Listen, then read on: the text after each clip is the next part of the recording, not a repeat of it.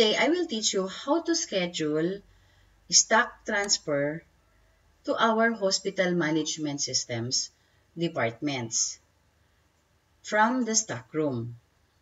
So from here, these items here will be transferred to the departments because they cannot invoice an items unless departments has an inventory to invoice when they check out the patients. Each department in the hospital has their own inventory, and those inventory will come from this stockroom inventory. So this stockroom will transfer an item's inventory to each separate departments. By doing so, I will show you how to do that. From here, you will go here in per department pick and pack list schedule.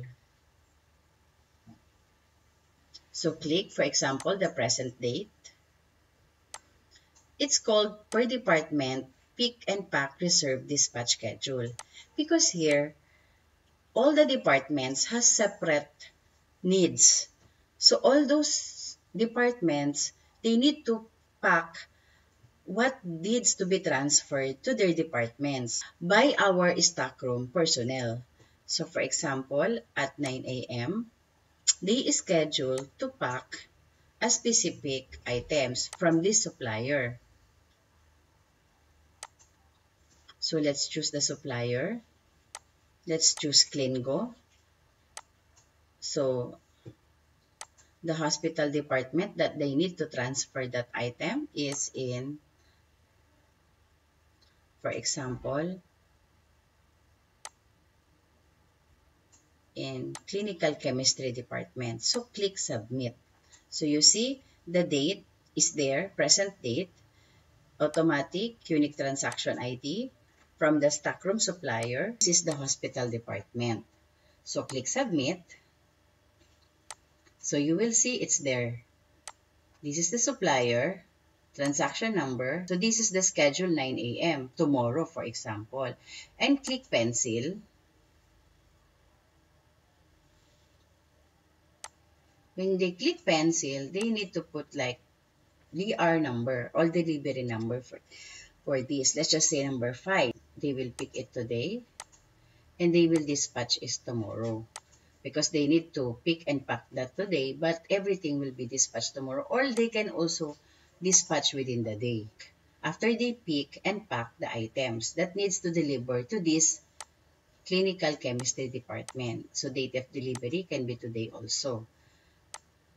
So they need to put required item to reserve for them. For example, they need to transfer the trash bag XXL. So they wanted to transfer 2. So click, you put the number here, and this is the available inventory for this specific item, and this is the SKU. So you put whatever this department asks.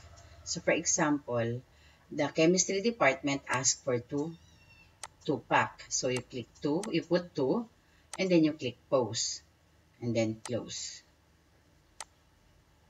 So it's there. 2 is your required pack that needs to be picked up and transfer.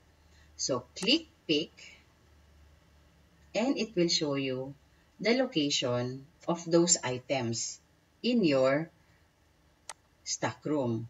So you can choose whenever this location is. So for example, I will choose this rack. So I will get the 2 items here that I required. So I required 2. That's the requirement. So you need to put 2 and click pick. So you see, because I required 2, this is 20 pieces a while ago because I picked 2 pieces, it becomes 18. And then close. Once you do that, it will show you if you already get this item, the required item, and it will click and it will show obtain. But if it's not yet, you did not fulfill it yet, it will not, this obtain will not show. So this is the 2 pieces that you required, and the left number of inventory in that specific item is 18 pieces. So click Update Added Products. So there. Once you click the Update Added Products, it will show you this.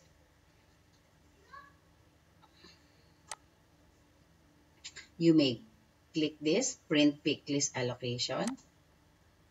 It will show you this. This is the paper that the stockroom personnel can print to show like, okay, please check, are these really the items that you wanted us to deliver or to transfer in your departments?